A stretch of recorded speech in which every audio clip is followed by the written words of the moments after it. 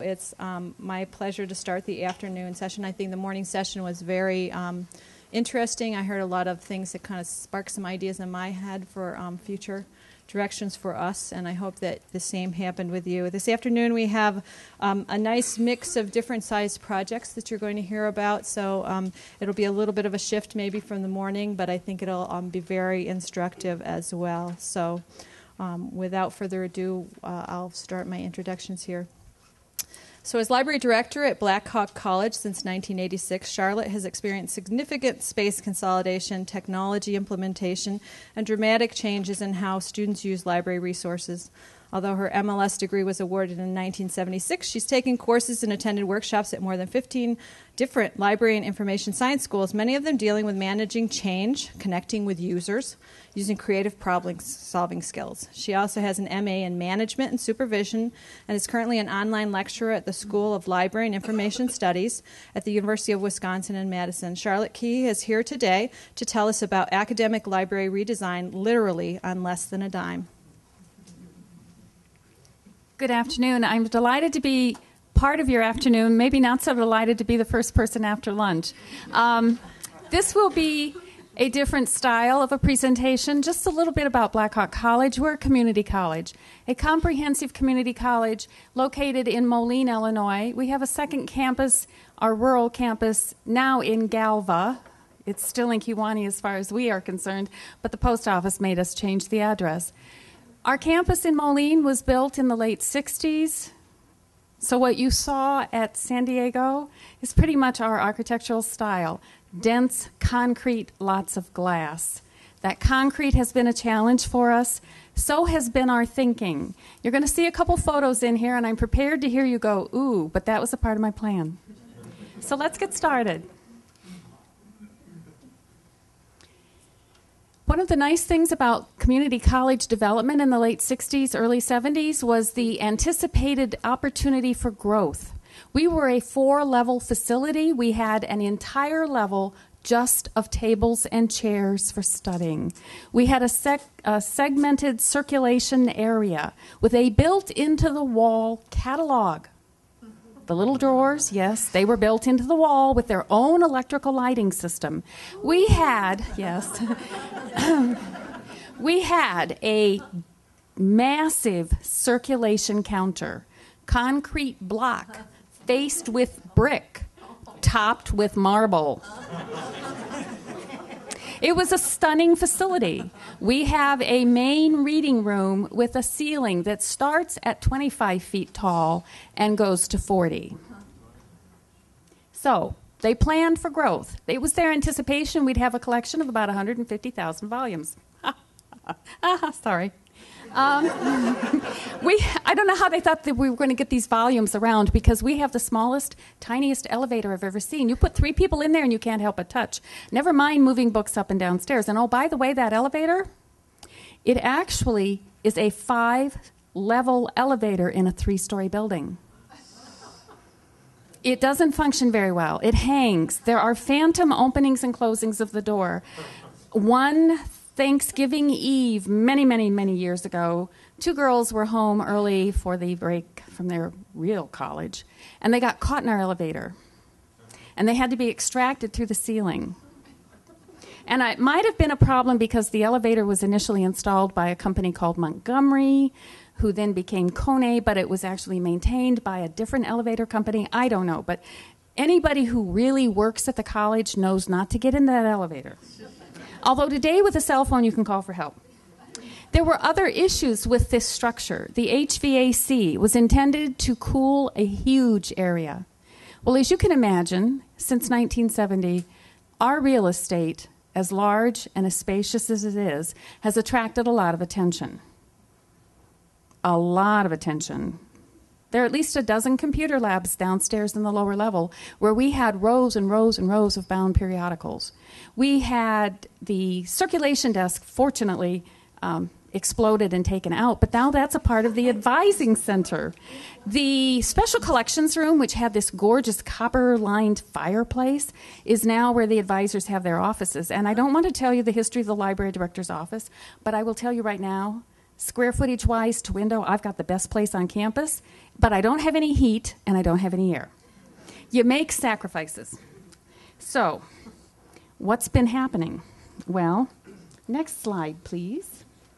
We were stuck about thinking conventional space use. This is our facility from the outside looking across the street, and the fuzz is on purpose because we were stuck in the mindset that we're stuck in a concrete box and we can't do anything different.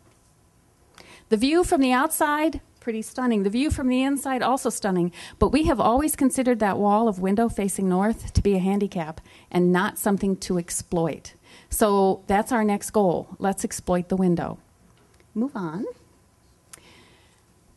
There have been a number of changes, all of them from outside agencies taking over our space. The one that was the most interesting was to create a more engaging lower level, and that necessitated, like I said, the explosion of the circulation desk and the displacement of staff. Now, I considered that a good thing because the only way I knew I had circulation staff downstairs was if they sneezed or coughed.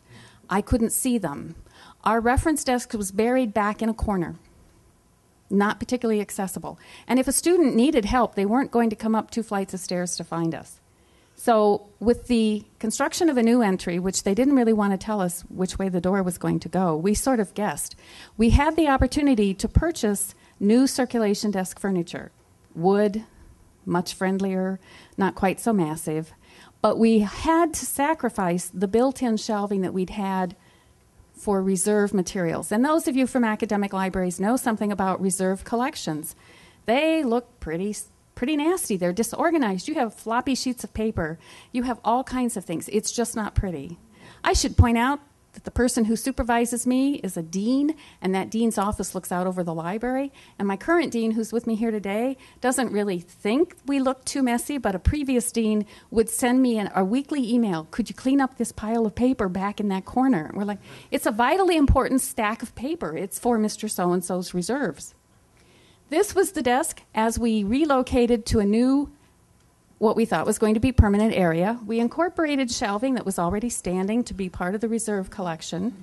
We had regular modular furniture, which I can't say enough good stuff about. And then we had conventional library cubicle in the back, so that the staff was sort of spread out in very, very open, very accessible location, absolutely smack dab in the middle of the library. If they sneezed, everybody heard it. If they coughed, everybody heard it. If they answered the telephone, everybody heard it. And we heard everything that was going on with the students. It wasn't ideal, but we were stuck in conventional thinking that this was where it made the most sense to put the desk. You wanted the desk to be close to the door. Access in, access out. So, what happened next? The second move involved creation of a classroom. We're grateful for that. And movement of our periodicals that had been in a very dark, unpleasant corner to an area we called the reading corner. Now, this is a staged photograph. We never, ever had that many people sitting in these chairs at one time. Partly because they're not the most comfortable chairs, partly because they felt like they were waiting to get in to see the psychiatrist, and partly because of a complaint we have consistently heard from students in our evaluations about library satisfaction during National Library Week. We all do that there's just too much brown in that library. Brown tweed carpet, brown furniture, brown end panels. The only other colors we had were avocado, pumpkin, and squash. Now, they've gone and come back again. And I mean, I'm looking out at the audience and seeing quite a bit of those colors, but ours are the original. Okay? We didn't just get these, we've had these. And what you can't really tell is, yes, those doors are ugly. They're the most horrendous mustard color I've ever seen. I mean, this was it. And fortunately, we have a major Fortune 500 company not too far from us that makes really good quality office furniture. And I had an employee whose husband worked for them, and we could get discounted, damaged office furniture. So the cabinets you see, the bookcases are Han. We didn't pay full price for them, and at least it gave us the opportunity to do something that I think is a radical suggestion in a community college library, which was to segregate our periodical publications. The ones that the students had to use but didn't want to, you know, the Journal of Personality and Social Psychology, Yeah, we kept those on the bound shelves. But the ones that they came in to read, like Outdoor Life or Field and Stream, we were able to put on the shelves so that they could come in and take off the shelf and read and relax. And this is a true story. I had a young man come to me one day, and he said, "Could you write a note to my mother?" I'm going, "Why?" "Well, she doesn't believe I come to the library every day and read these magazines. We can't afford to get these magazines at home as much as we'd love to, but this is where I come and hang out, even in this kind of awful-looking area." So I wrote him a note. Why not? We're still hoping to get new carpet. That could be on the budget for next year. So what do we do with this area? We think because it's the way it's always been, it's the way it has to be. But in the fall of 2006, something really awesome happened. So the next slide. This talks a little bit about some of the other changes we made. Partly, one of them was that with that circulation desk in its new location, the circulation staff got to answer more valuable questions.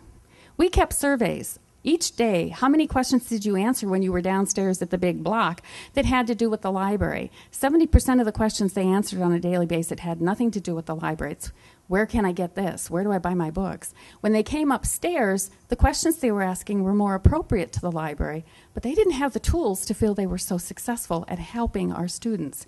So we moved a workstation just to do library catalog for them. We moved the reference collection so that it was closer to both of us, and that also eliminated one of the scary areas of our collection.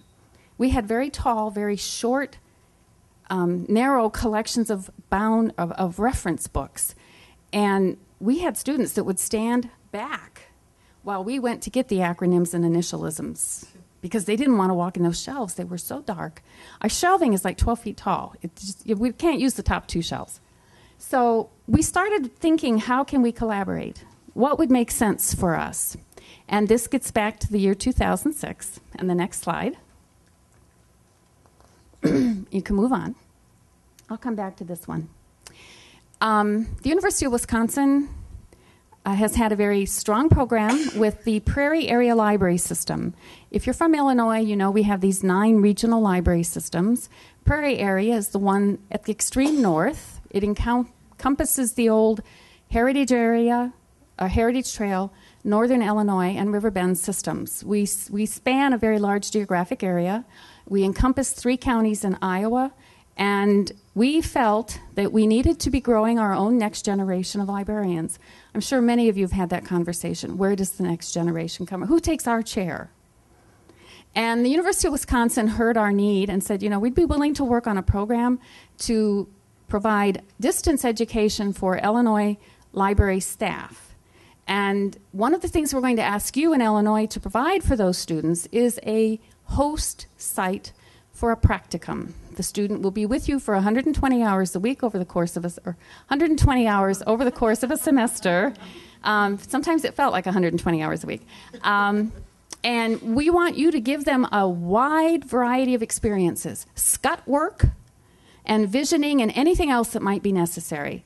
So in the fall of 2006, we engaged our student in a visioning exercise, and we didn't bring in a facilitator. We just asked that question, if we were great a year from now, what do we look like? How did we get there? What did we do?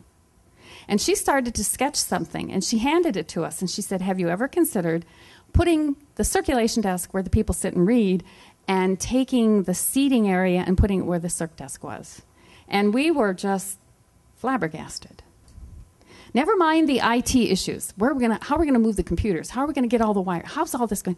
But why? And she said, well, I work in a public library. And the image, the first view you have when you walk in is very important. And she says, to tell you the truth, yours is kind of messy.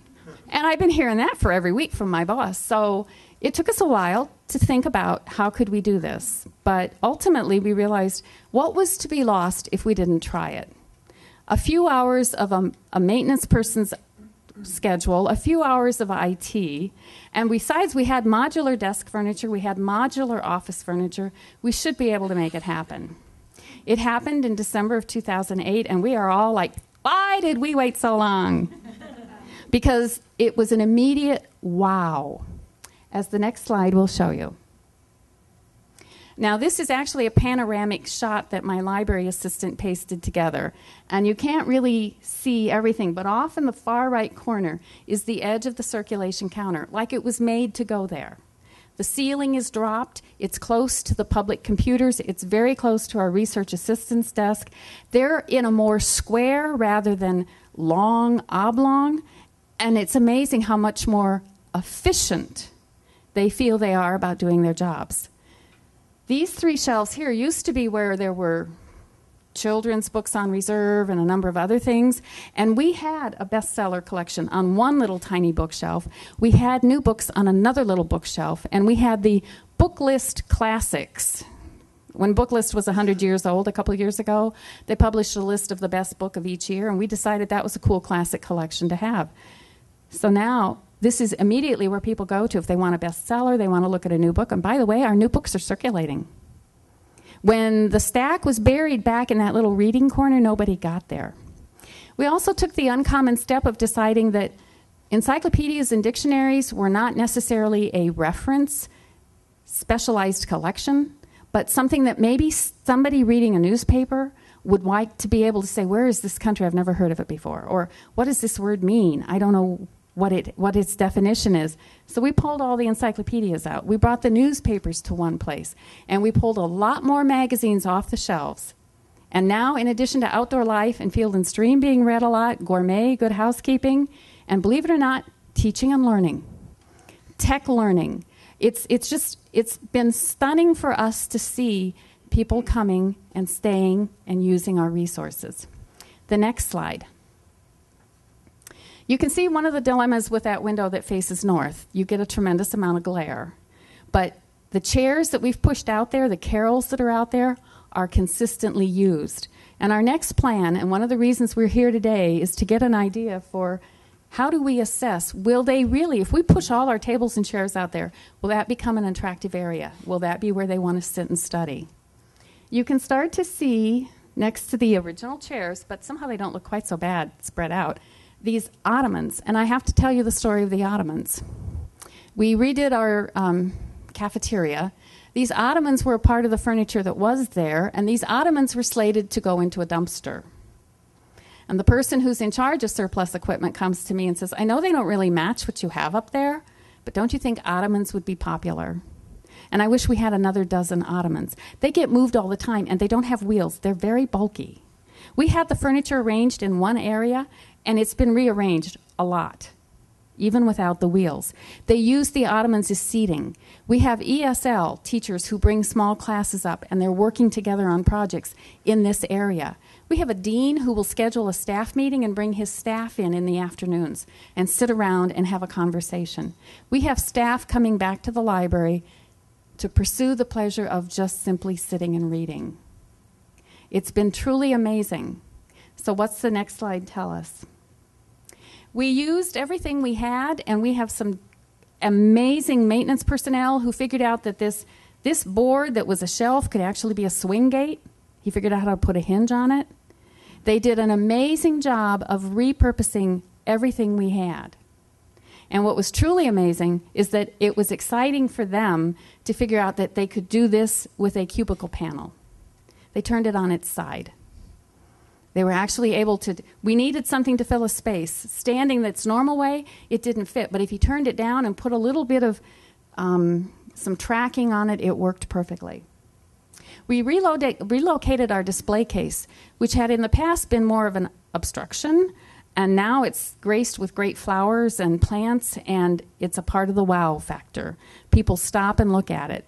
We have an intern from Augustana working with us this spring, and she's got an anime display in the case. People are stopping to look. The amazing view has attracted a tremendous amount of attention. The day everything was finally put together back in December was the first day of final exams. And one of our board members came up the stairs and just kind of lost it. He goes, oh my gosh, look at what you've done. Isn't this amazing? And a student came up and said, sir, it's finals week. We'd like you to be quiet. He appreciated that as a former student himself. But what was truly amazing is that people just literally stop when they walk in. It's the same old building, but a totally different perspective. We've made the window the focus rather than the enemy. And what did it cost? Well, the time of the maintenance and IT people, which was carefully budgeted. This was one of those projects that if you had not had a master calendar and been working towards getting it all done, it couldn't have happened. We were delayed once.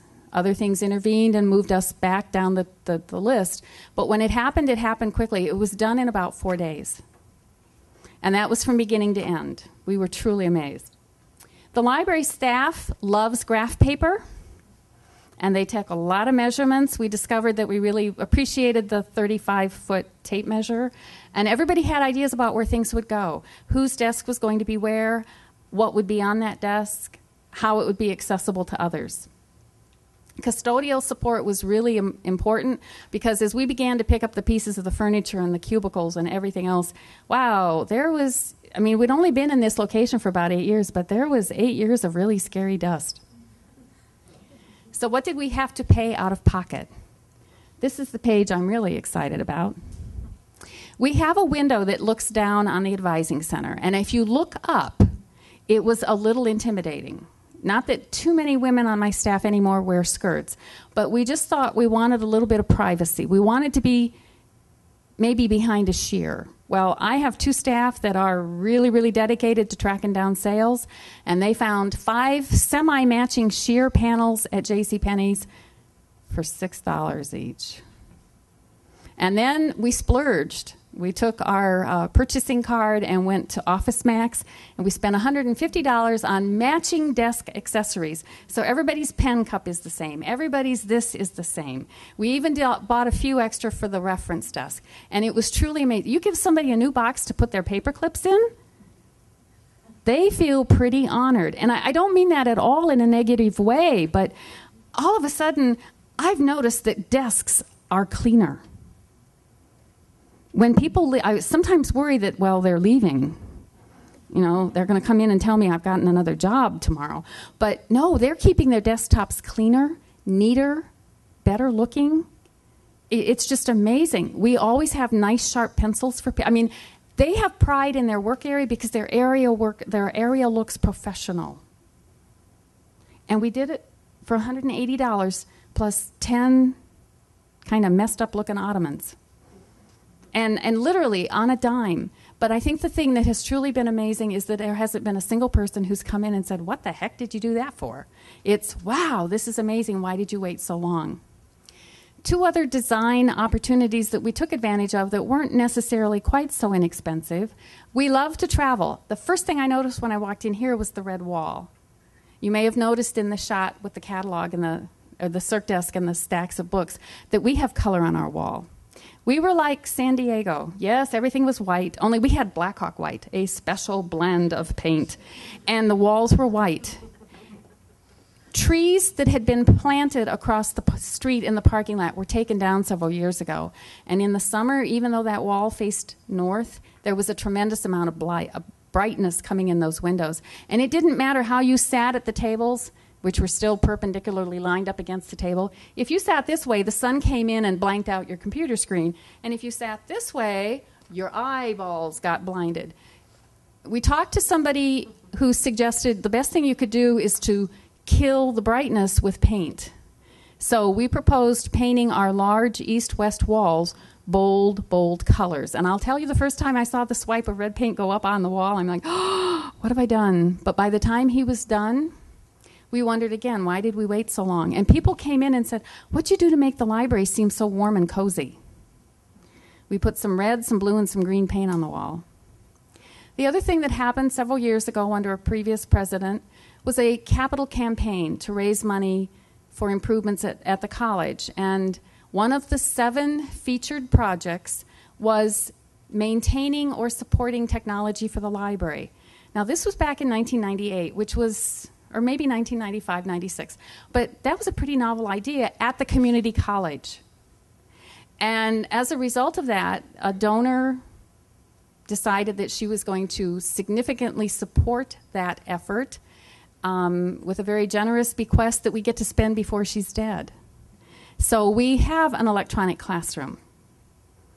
And the really powerful thing about that electronic classroom is that it's not just used by the library. Other faculty can come and use it, but it has really become a center for research. We all have experienced the 50-minute dreaded library orientation where you have to tell them everything they'll ever need to know about doing research, blah, blah, blah, blah, blah. This room is so awesome that the faculty want to come back a second or a third time. They might want expanded presentations. That room has drawn faculty in. Now we have a library lounge area that welcomes students in. We're still not very busy in the afternoons, but that's a propensity that community colleges experience. But it's a much more lively, thriving place. And most of it we did for very much less than a dime. So I'd be happy to take any questions.